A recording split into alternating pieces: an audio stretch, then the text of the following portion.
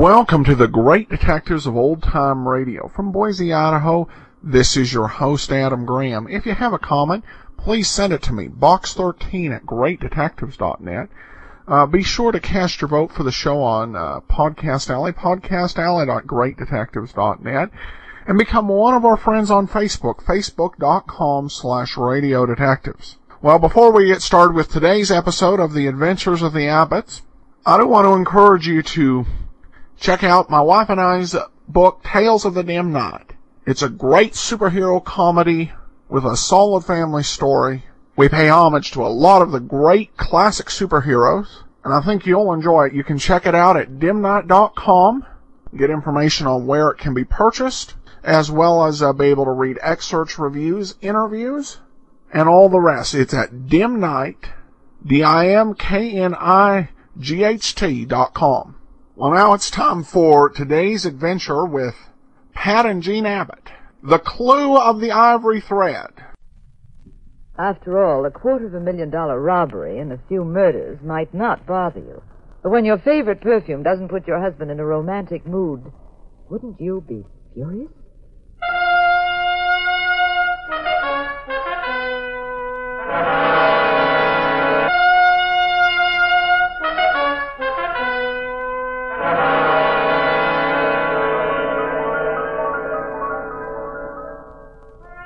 The National Broadcasting Company presents The Adventures of the Abbotts, starring Claudia Morgan and Les Damon as Pat and Jean Abbott, those popular characters of detective fiction.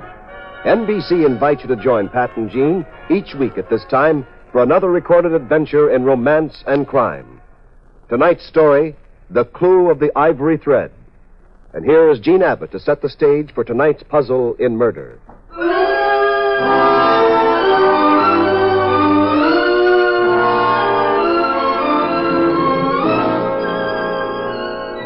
We were in Pat's office in San Francisco. I'd just spent a fabulous amount of money on a bottle of perfume, and, well, like any smart wife, I was going to break it to my husband gently. Pat? Mm-hmm. You like my perfume? Yeah, it's all right. Well, now, isn't that a romantic answer? The ad said, "This delicate fragrance will make your loved one float on an enchanted cloud." Oh. I'm going to ask for my money back. I'm going right to the store and say, my husband did not float. How much was this gookum? Gookum? Pat Abbott, this just happens to be Prince Michael's Essence of Gardenia, the most famous, rare, exotic perfume in the world. Mm-hmm. How much was this gookum? $40 a half ounce. Holy Aunt Hannah. Oh, don't scold me, Pat. Come here, darling. Close to me. Smell it now. But doesn't it have an effect on you? Well, now that you mention it, Mrs. Abbott. Oh, curses foiled again. Come in. Mr. Abbott? Yes? Might I see you alone for a moment? Why, sure. Would you wait in the other room, Jean? Oh, that isn't necessary, Pat. How do you do? I'm Mrs. Abbott, and I often work with my husband on his cases, so you can go right ahead. Would you wait in the other room, Jean? Well, he doesn't have any secrets from me, and so... Oh, all right, Pat. Don't glare. Sit down, Mr. Call me John Smith. Well, now, that isn't a very impressive beginning, is it? If a client hasn't enough confidence in me to tell me his real name... I have confidence in you. I'm checked up on you. They tell me you're one of the best private detectives in America. I need someone like that, someone very resourceful. What's on your mind? Take this envelope. Open it. No. Don't bother counting. 10,000. There's 10,000 in cash in it. It's yours. If I do what? You must help me see someone. Who do you want to see? A woman named Eloisa Fernandez. Eloisa Fernandez? It may be a little difficult for you to arrange for me to see Miss Fernandez. Why? She's dead. You kill her? No. Where's the body? Buried in a cemetery about 45 miles from here. Oh, sorry, I don't go for body snatching. Do you go for $10,000? Here, take it back. I also don't like cases where I don't know my client's real name. Why do you want this woman's body? Part of our agreement would be that you're not to ask any questions. Well, I don't go for that either. This deal won't wash, pal. It would take a long, long time for you to earn $10,000 as a private detective, Mr. Abbott. You'd have to find a great many lost puppies and husbands with convenient amnesia to earn that much. This wouldn't take more than one night. I need the help, Mr. Abbott. I'm rather clumsy, and you're self-assured. You wouldn't become panicky. Mm-hmm. When I came in, Mr. Abbott, I smelled your wife's perfume in the room. It's superb. She has very expensive taste. Now, I'm offering you $10,000 cash, Mr. Abbott, free of taxes, of course. I'd never report it. And I'd advise you not to. Get out, John Smith or John Doe, I have whatever. a very fast car, Mr. Abbott. We could be at the cemetery in less than an hour. I said get out. You complimented me. You mentioned some of my attributes, but you forgot to mention one. I'm pretty good at throwing people downstairs. But, Mr. Abbott... Good afternoon, Mr. Smith. It would certainly be childish... Get out of here!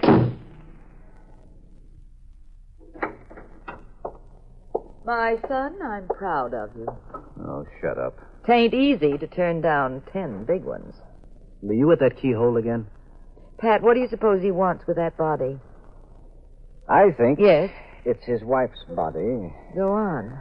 He murdered her. Yes? Because she bought some fancy perfume for $40 a half ounce. That's not funny. Oh, that's our friend the ghoul again. Come in. Mr. Abbott? Yes? I'm Dr. Frederick Hayes of the Psychiatric Institute. Oh, sit down, Doctor. Jean. I'm going.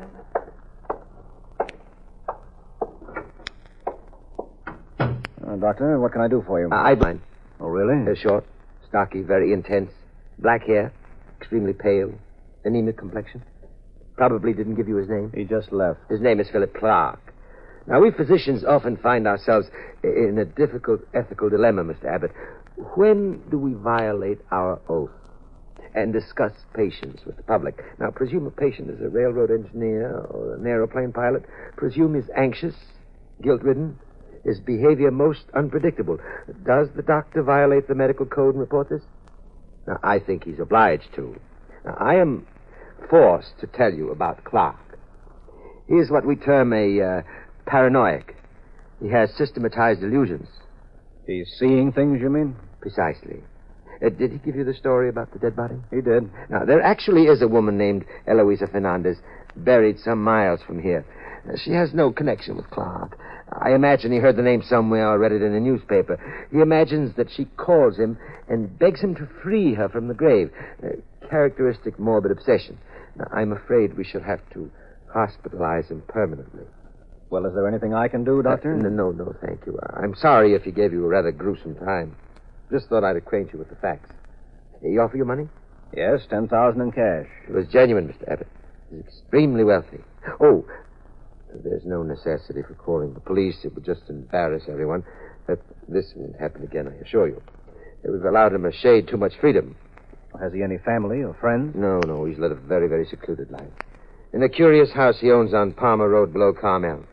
I see. Well, thank you for coming, Doctor. Yes, I've violated my professional confidence, but I feel for well-justified reasons. I'm sure you won't discuss this with anyone. Good afternoon. Goodbye, Doctor.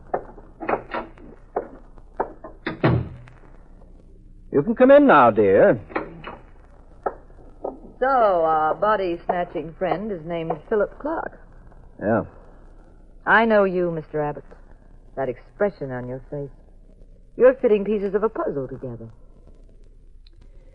There a good double feature in the neighborhood? A whopper. Fine. I'll buy you a big jelly apple and a bag of popcorn. You can go to the movies tonight and live it up. Oh, while you go sticking your nose into this case. I'm just going to wander around, that's all. Say, for instance, to Clark's house on Palmer Road. Say, for instance, something like that. What time do we leave? Me, not you.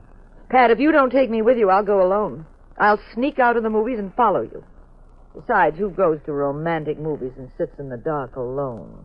How square can you get? Oh, I was afraid of this. Come on, dear, let's pay a visit to Mr. Clark. You sure you want to go? He might not be lonesome anymore. What do you mean? Well, maybe he dug up company for himself.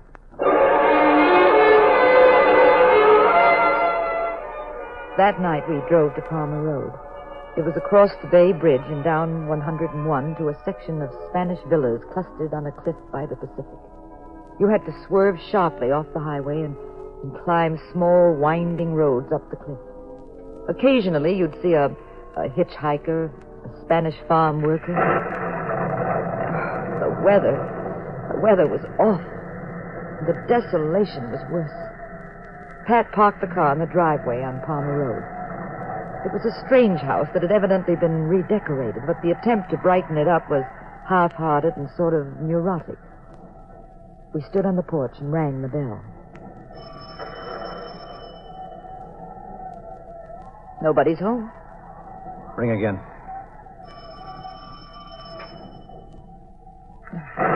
You want to try the door? I will. It's open. Wait. I want that dress. Here's the thing. Pat. Sounds like a big row upstairs. Let's sneak in. Easy. Careful now. Close the door. Now we... There's Mr. Clark at the top of the stairs. Hello, Mr. Clark. How are you? Abbott! Pat! Pat, there's a knife in his back. Yes, and the man who put it there is behind him in the shadows, see? Stay where you are. Stop him, Pat. He's running. I'll get him. I'm going up the stairs. Look out, Pat! Get over here, Gene. The body will hit you.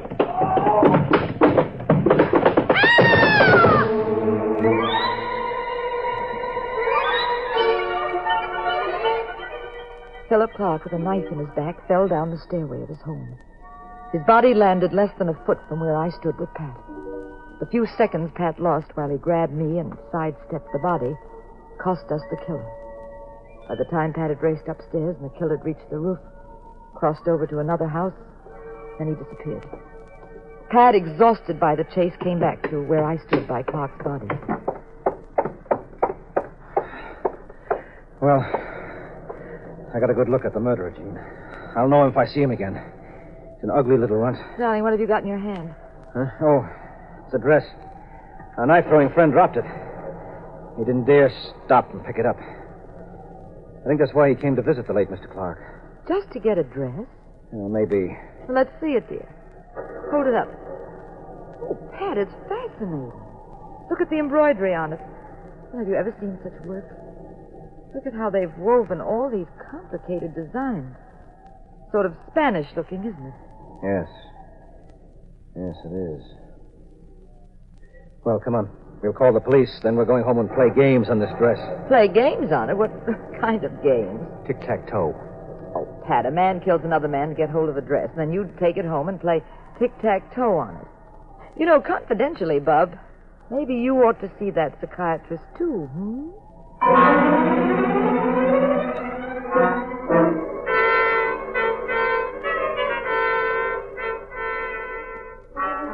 When we got home, Pat gave me a pencil and paper, took some himself, and then laid out the dress. Now, Gene, men don't kill each other over a dress, unless it's more than just a dress. Yes, I know. I figured it out. You think the designs on it mean something. It's possible. So you take your pencil and paper and trace the pattern of the green threads. I'll do the same thing with the blue ones. It's like being back in kindergarten again. Okay, teacher. Let's trace the pretty colors.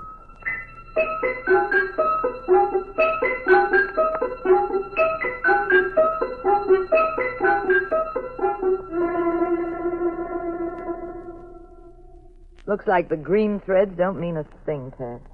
Well, the blues don't make sense either. All right, now you try the purple ones. I'll take the ivory threads.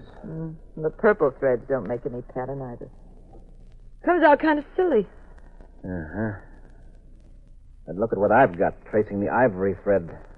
Why, it's an arrow. And all those squares.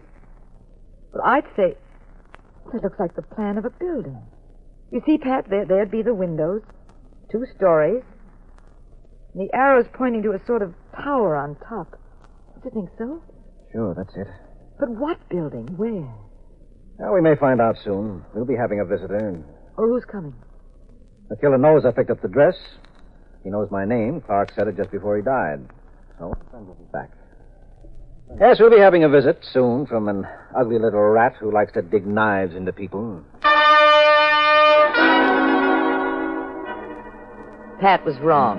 Nothing happened that night. Nothing happened the next morning. So Pat left the house and headed for his office, and I went downstairs with him. Now, just you stay home like a good girl. I'll handle whatever comes up.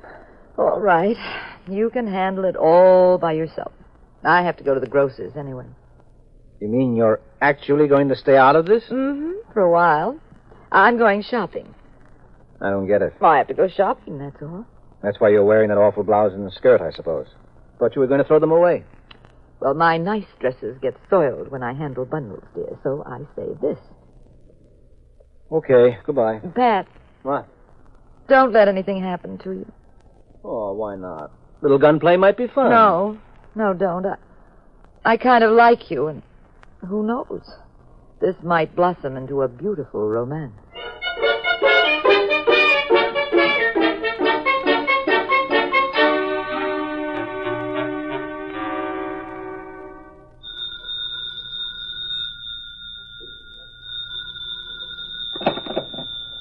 Hello. Pat, I finished shopping. Did the ugly little runt show up at your office? No signs here of anyone. Well, I sent the food, Pat. I'm not going home. I'm going to the Papagaya room for lunch. I met Laura. You remember her? The Papagaya room? Are you trying to drive me into bankruptcy, ma'am? Oh, but darling, lunch there is sensational. Oh, well. Pat. Yeah? I love you anyway. Even if you are a nasty old miser. Yeah. Goodbye, Mrs. Abbott. Goodbye, Scrooge.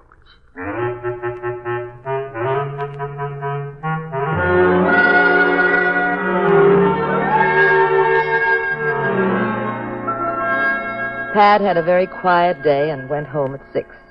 When he got there, I wasn't in. He'd just stretched that long, lanky body of his out on the couch when the doorbell rang.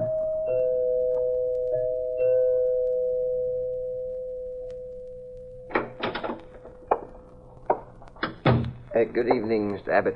Oh, Dr. Hayes? Mind if I sit down? No. Yeah.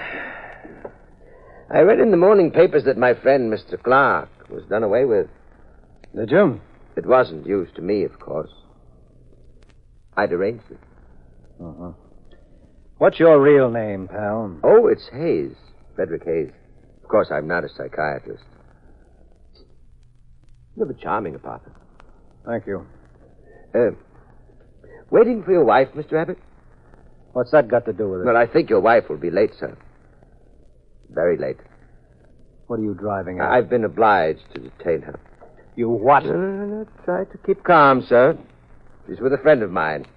He has instructions that if anything goes amiss, he's to kill your wife. Well, you rotten punk. Oh, it's very unfortunate, very. But I had no alternative. You have a dress here, Mr. Abbott. I want it. I knew you'd be reluctant to part with it, so I took the trouble of detaining your wife just after she left the Papagaya room. I thought this might persuade you to give me the dress. It might. I want it right now. You have an alluring wife, sir. I'd be very reluctant to see my associate use a knife on her. I'll get the dress for you. Excellent. It's an intriguing dress, you know. Dates back to the days when California was dominated by the Spanish. They demanded very heavy taxes from the population. At a mission in San Linda, just south of here, the fathers refused to comply. They took all of their treasure, in fact, all of the gold and valuable pieces in the town, and hid them in their mission. The Spanish, of course, were furious and ransacked the town. But they never found the treasure. A woman escaped from San Linda and made this dress. With a map. Designed with the ivory threads telling exactly where the treasure could be found in the mission building. Precisely. And quite a treasure it is, reportedly worth $250,000. There's a picturesque legend now. They say the bell in the mission will ring when the treasure is found. I intend to ring it, Mr. Abbott. Yes, so I gathered. I think I can fill in the rest of the story. A woman named Eloisa Fernandez was buried in that dress very recently. Word got to Philip Clark. And to you. You're both. Shall we say collectors of rare objets d'art? Clark asked me to help dig up the body so he could get the dress. You knew what he was up to. So you posed as his psychiatrist, so I keep my hands off. And Clark got desperate that day and dug up the dress himself. He went home, and then a very ugly little associate of yours caught up with him. Yes. Very careless he was, too. Dropping the dress. May I have it, please? It's in this closet. What? Well, it was here last night. I don't enjoy this kind of game, Mr. Abbott. Find that dress. It was in this closet. I don't know where it could be. I'm not impressed, Mr. Abbott. I don't believe you. But I'm going to be very generous. I shall give you a few hours to locate the dress. I shall return here at, say, midnight. If you don't give it to me then, well, my associate is so eager to use that knife on Mrs. Abbott, I won't be able to restrain him. I'll expect you at midnight. Good evening, Mr. Abbott. Always so pleasant to chat with you, sir.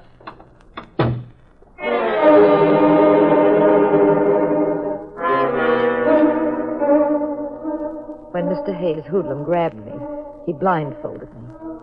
We drove quite a while. When they removed the blindfold, I was in a room that looked like those cells that friars used centuries ago. Religious pictures on the wall, bare table, prayer books, candlelight.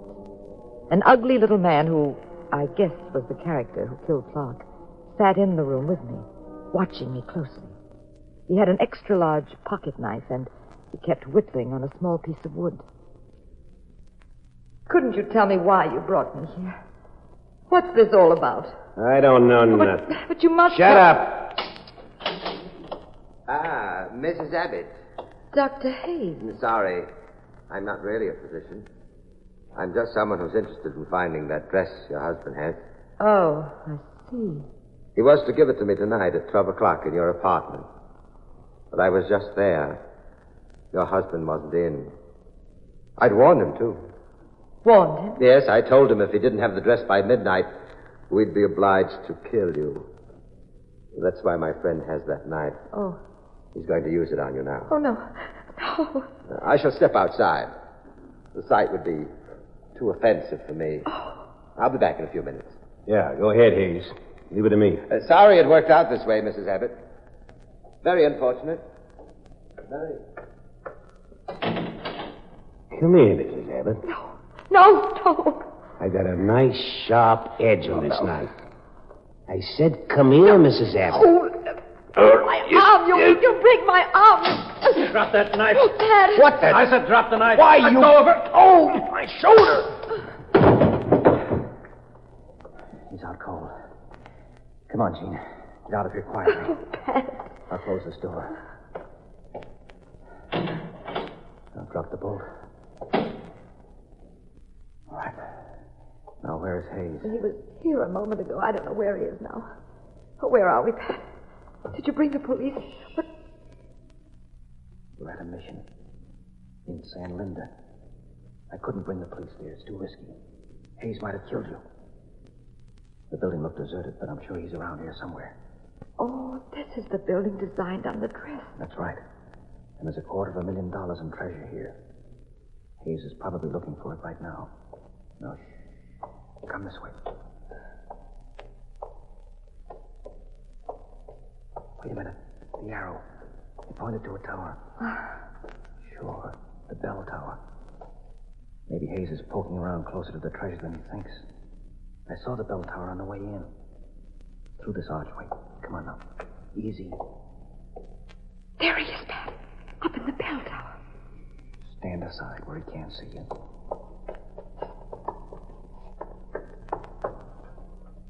Come on down, Hayes. Mr. Abbott? Come down or I'll shoot you down. Oh, you aren't the only one who has a gun, Mr. Abbott. Pat, are you all right? Didn't get anywhere near me. It's too dark. You can't see me very well down here. But I can see him. The moonlight up there helps.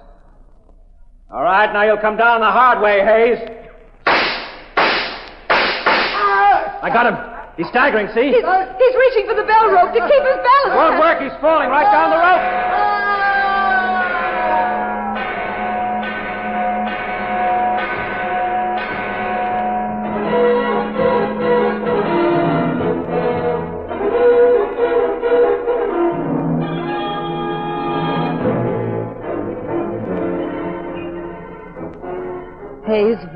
fell to the bottom of the bell tower, clutching at the rope all the way. And, as the legend had predicted, the mission bell at San Linda rang out, for the treasure was in the bell tower. Pat and I found it in the tower under the bricks surrounding the bell, just where the arrow and the dress had pointed. We turned it over to the church. It was sunrise by the time we were back in the lobby of our house. Pat, how'd you know I was in San Linda? Well, the map on the dress showed a building, dear. When Hayes came to see me, he was so sure of himself, he spilled the whole story. He mentioned the mission at San Linda. I figured he'd take you there, where he could keep an eye on you in the building at the same time. Now, you have some explaining to do to me, dear. Me? Okay, if you want to stall. Take off your dress. Pat Abbott. Here, in the lobby. You heard me. Take off that dress right now. Well, really, suggesting that your own wife do a striptease in the lobby. Do you take it off yourself, or do I rip it off? All right, dear, I give up. You've got another dress on underneath this outfit, haven't you? Mm-hmm. Well, how'd you know? Well, when I found out the Spanish gown was missing from my guest closet, I knew you'd put it on. And put a loose-fitting outfit on over it. Oh, wasn't it clever of me? I knew all sorts of people would be gunning for the dress, so I figured the best place to hide it was just to put it on. But how'd you know that I was wearing it? Well, when we went out this morning, you had on this horrible blouse and skirt. Then you phoned and said you were going to the Papagayo room for lunch. You also said you hadn't been home. Now, Jean, dear, you'd never go to that swanky place in a terrible outfit like this without an extra special reason. Wasn't it a good idea, Pat? Oh, yes, very. Nearly got you killed. Say, are you wearing that goo-goo again? Prince Michael's essence of whatnot? Pat, it's the finest perfume there is. $40 a half ounce. And $80 an ounce. You trying to drive me into bankruptcy? And doesn't it make you want to kiss me? No. I'm always a pushover for that little idea. Don't you like my perfume just a little bit, Pat? It's okay. I mean, when you kiss me and inhale it, don't you really go for it? Oh, I suppose so. Yes. I'm so glad. Why, because it makes me romantic? No. Because I bought 3 more bottles today.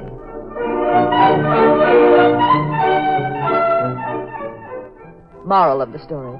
Up until now, science thought it could create the biggest explosion in history by setting off an atomic bomb. But it's now possible to create an even bigger reaction. Just tell your husband you bought $120 worth of perfume.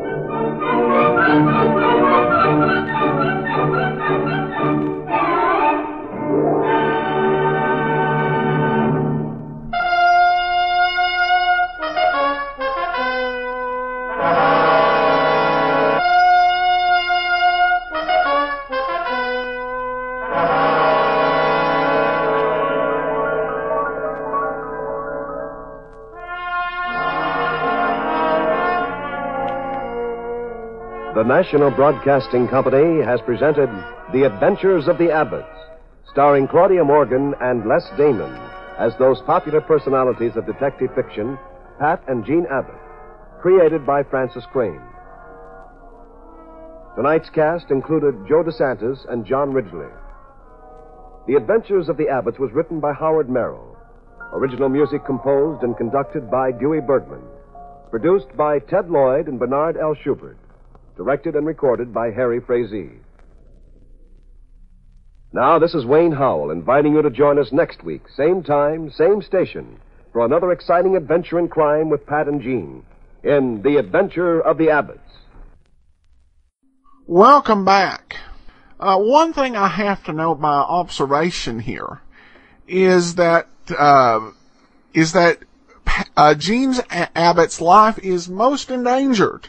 Not when she goes on cases with Pat, but when Pat tells her to stay away for her own safety or so that she won't get in his way, excuse me. It may be better for all concerned, particularly for Jean, for him just to let her come along.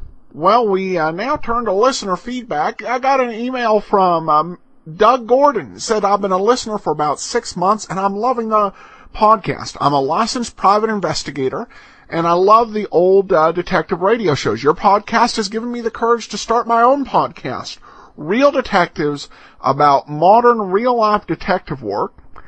His website for his investigation, it's secure-investigative.com. If you have iTunes, you just do a search for Real Detective, and podcasts are posted monthly. So thanks so much, and best of luck to you in getting that started, Doug.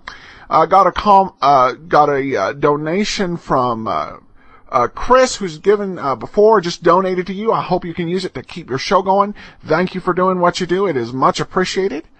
And also got a donation from LaDonna, who says, thanks for keeping me sane during the workday. And I will go ahead and send LaDonna access to our premium site, which we do for all donations of $7 or more. And Chris, of course, is already actually a premium member. Well, that will do it for today's episode. We'll be back tomorrow with Nero Wolfe. In the meantime, if you have a comment, please feel free to email me, box13@greatdetectives.net. Become one of our friends on Facebook, facebook.com/Radio Detectives, and follow us over on Twitter @Radio Detectives. From Boise, Idaho, this is your host, Adam Graham, signing off.